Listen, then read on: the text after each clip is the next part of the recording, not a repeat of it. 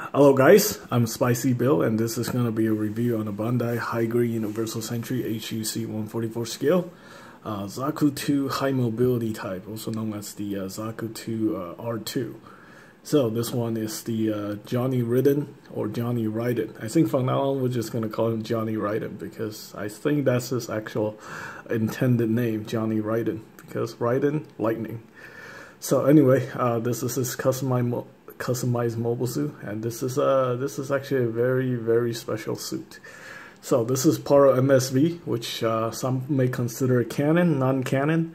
But so what happened in the according to the MSV, the manga or whatever, the lore is basically J.Ridden, he was combating the full armor RX-78, full armor Gundam. And in his Galguk, and the Galguk got trashed, just got completely punked by the full armor Gundam.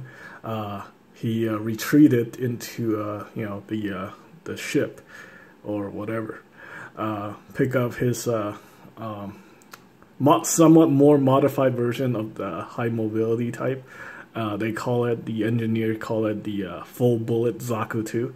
He took out the full bullet Zaku 2 and went on to fight the full armor RX-78, the full armor Gundam, and then he destroyed it using a Zaku.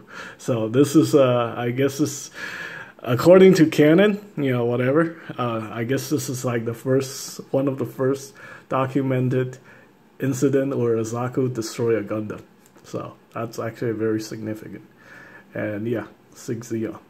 So anyway, basically, let's go ahead and take a look at the box. The box art is very nice. Kit came out in 2013. We already looked at the box already in the unboxing. So this kit was retails for 1,800 yen. So there we go. And here we have the instruction manual. Okay, so in the instruction manual we have all the information here. Obviously, in the manga, it was modified into the full bullet Zaku 2. And technically, this is a non-canon suit because it's MSV. So there's one part you need to paint right here on the Ace Pilot antenna. So I actually learned something new too. So these type of antennas called the Ace Pilot antenna. They're a little bit different from the Commander antenna. Here are, by the way, here's the leftover part, so we might as well take a look at the leftover part. The extra shoulder pauldron. We got some elbow armor or forearm armor right here. We also got the extra head if you want to make like a red grunt suit version of if you want to do that. This is a Commander antenna.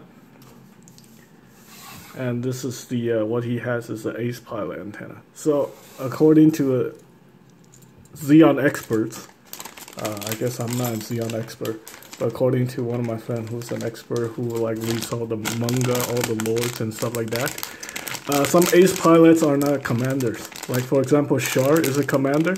He commands troops.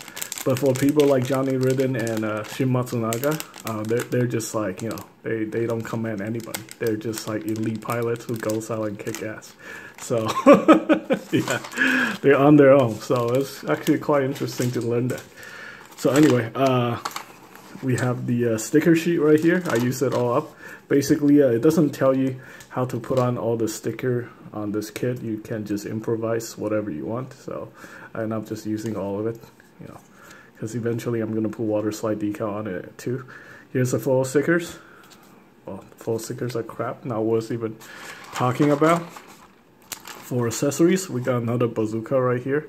This is his main bazooka. Apparently it's called the Rakazan Blast because it's famous. So also have his Zaku machine gun here, which technically he can hold with his left hand because he comes with the left trigger finger. So let's go ahead and grab the left trigger finger here. So this kit comes with an extra left trigger finger hand for you to hold on to the machine gun, just like Shin Matsunaga. Shin Matsunaga also have that gimmick. I mean, they're essentially the same kit with some minor differences. Well, somewhat major. We'll talk about that soon. So we got the Zaku machine gun. We got the typical He-Hawk. Got the He-Hawk here. Not very useful. We got extra magazine right there. Got a multi-purpose gripping hands. Of course. Two multi-purpose gripping hand. One for the left and one for the right. Why do I have two of these? Okay. I must have gotten some of the parts mixed up, but you have one right hand and one left hand. You also got this rack here. This is very similar to Shin Matsunaga's suit as well. So you can attach, like, you know, all the weapons and attach it to the shoulder shield. So you have connection ports here for the Zaku machine gun right there. Like that. I think this thing's supposed to be connected upside down. Zaku machine gun right here, or right here, something like that.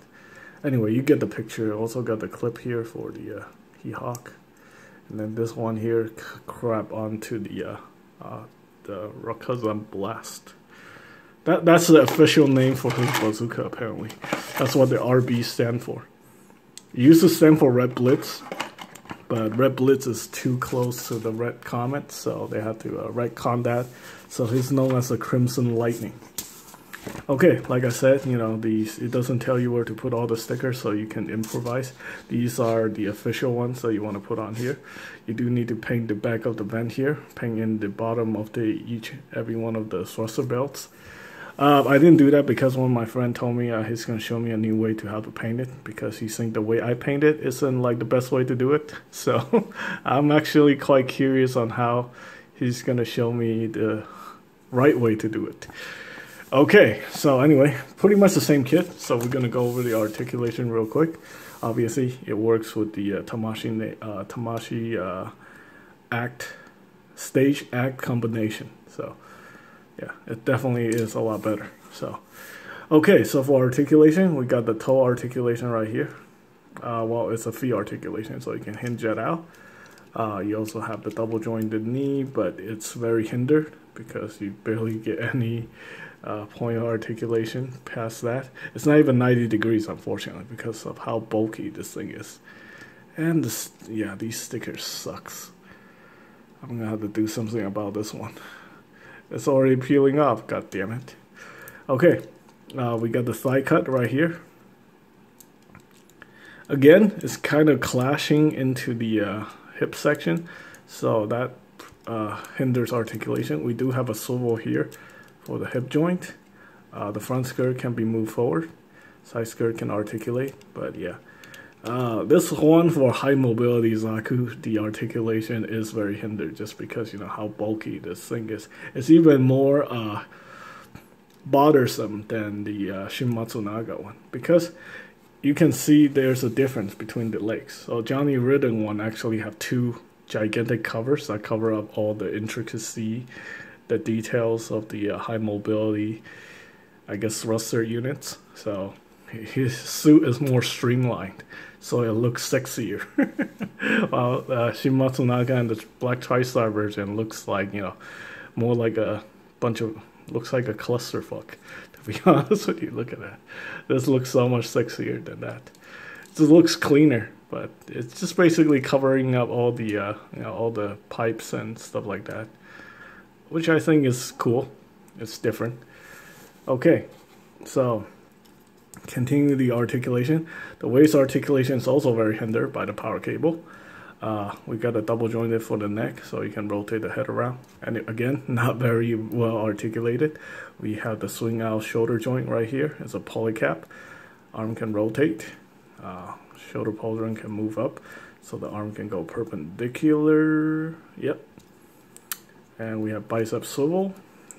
Single bend at the elbow. And that's all you get. So not the best articulation. You can also adjust the motor. You got a little switch in there.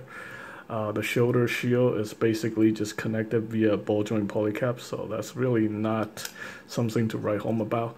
It's a nice looking kit, but don't expect too much out of it. You know, if you want something with better articulation, then probably go for the real gray. I'm only getting this one because I just want to have J.Ridden next to my Shin Matsunaga. I want to complete my ace pilot. And I'm hoping one day they will make a Rumble Rao version. Not the high mobility type, just a Rumble Rao blue Zaku 2. So I can, you know, make jokes about it. Because apparently, if a Zaku is blue, it can't be a Zaku. A blue Zaku isn't a Zaku. Then I don't know what it is. So anyway, that's pretty much it for this review. Let me know what you guys think. Thanks for watching.